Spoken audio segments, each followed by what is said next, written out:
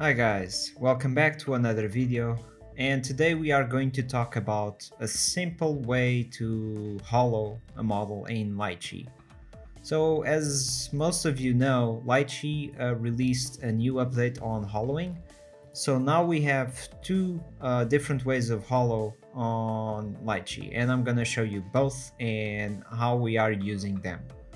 So in here we have base for last month Archvillain games for the Elder Brain, and this is a good object, like it's a good piece of terrain to show you how hollowing can work in different ways.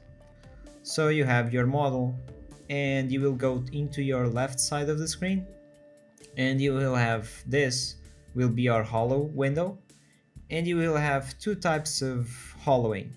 So the first one, it's like FDM in some sort of way, because it will eliminate the need for internal supports. And if you guys don't know, every time that you hollow a model, sometimes or most of the times you will have internal islands being generated within the model that if are not supported, they will cause a failure.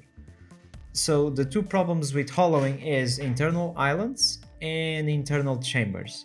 Every time that the thickness of the wall it's reduced, sometimes points connecting the model will create separate chambers that are individual and can have trapped resin if they are not connected in some sort of way. So you have to tackle this either by creating holes connecting those chambers, or upping the thickness of the wall into a value that makes that chamber solid. If not, you will have, as I said, trapped resin on the inside and it will be a mess. And if you are using water washable resin, most probably it will crack. If not immediately, after a few days or weeks it will.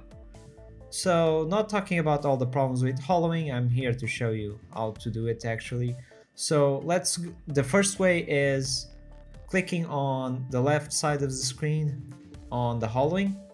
And as I said, will be like FDM. It will avoid the internal island problem by creating a sort of a mesh on the inside that we can call infill, like FDM, which is basically an interconnected mesh with full of holes on the inside that you can then decide which thickness they should be. Okay, so for our internal argument, usually we at Atlas use between 3 millimeters and not lower than 2.5 millimeters. We don't want to compromise the structural rigidity of the model. So what you will do is select on, and you will have a preview of the way that the infill will be generated. So in here, you will select the infill. I've tested personally, and most of my teammates also tested at 15% and 20%, so these values will be safe.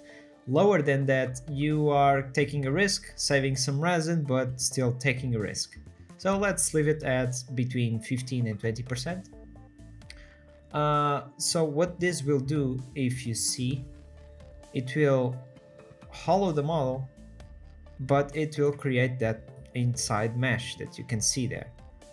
This is ultra useful, though it has a problem, which is this hollowing, it generates on slicing. What I mean is, in Cheat2Box you could hollow a model and basically export the STL as a hollowed model, so you could not change anything on it, but it was ready to go. You just needed to slice it and it will be good. And you could have multiple objects on the same plate which were solid and others were hollowed.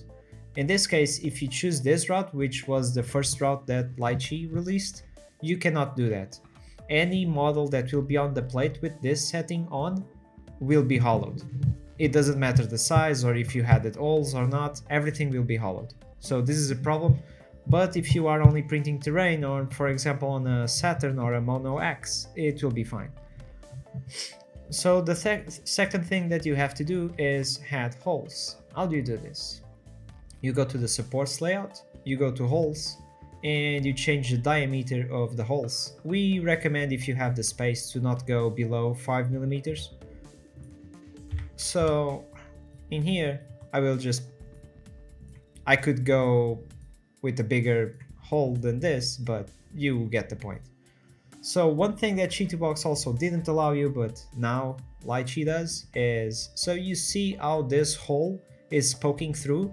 In Cheetahbox you would be screwed because you would have to go back and redo almost everything. But Lychee, because Lychee slices the holes at the slicing, what this means is these holes are just pre-positioned, they are not actually generated yet. This is just the position that they will be generated at. So I can move them, which is magic. So now I can move the holes or increase the radius or decrease the radius, doesn't matter, and I can play with it all day. So for the newcomers that don't know this, you will need at least 2 holes in the model. One, basically it's for air transference, so you don't create a vacuum, so air can get in and out, and the other one is for resin. And as much as suction forces are at play in this, the size of your holes probably will matter the most for drainage on cleanup. So you want your IPA to actually have a good sizable hole to clean up the model. So as you can see, I can move the holes, etc. It's awesome. So this is one type of hollowing. And the disadvantage is, as I said, you can only use this if you are certain that all the models in this plate will be hollowed. If not, they will be hollowed anyway, so you screwed. Or the other problem is you cannot actually export it as is because it's not actually hollowed yet. It will be hollowed on slicing, but it's still not. So you cannot export the STL as a hollowed object, which it was really hard for us. We had to go to Cheetahbox and export it as a hollowed STL for you guys.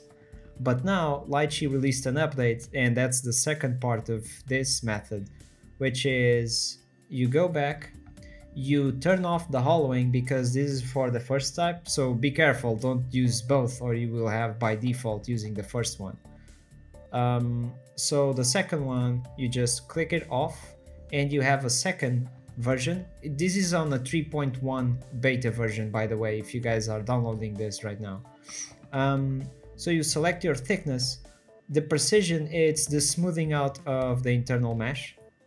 So I like to run that at 4.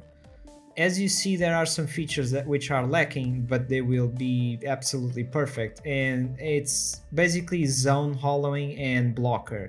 This means that if you have an arm or a leg which are generating internal chambers that you want to avoid, you can block or create a zone around it so it will not hollow that one. So it will make it solid, avoiding all the problems with internal chambers that we have been encountered. So just use 2.5 as I said, and basically anytime that you click update or add, it will hollow the model, and then you can export as an STL and it will be hollowed, and that's the beauty of it. And you can actually do the reverse, which is awesome too. So click on add, now it's hollowing. Basically this is how you hollow on the second method. If you go through the layers, you can see this is the normal hollowing. So you have your holes, and as you can see in this case you don't have internal islands or internal chambers. Actually you might have there. So in case of you encountering an internal island like this, you have a new camera for this, which is the hollowing camera, which just reveals the inside parts of the model, like this. So this will show the inside mesh, and as you can see, if I select supports, I can go and select the supports on the inside like this. You can alternate between the two if it's a really difficult task, like pinpointing some kind of island like that. And I'm getting really off topic over here, but you can do it like this. So you have the two methods now. What I was saying is check that the model is hollow like this, and now if you basically click export STL, this will be hollowed, which is nice.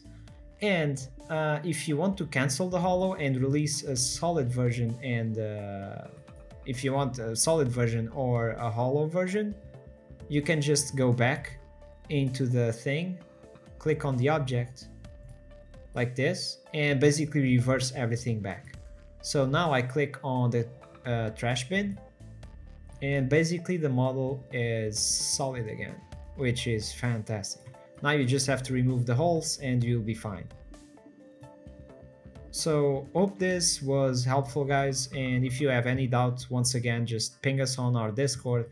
We are always accepting new suggestions for new videos, and if you want to see anything on our videos, just let us know. And yeah, hope you guys have all a great week.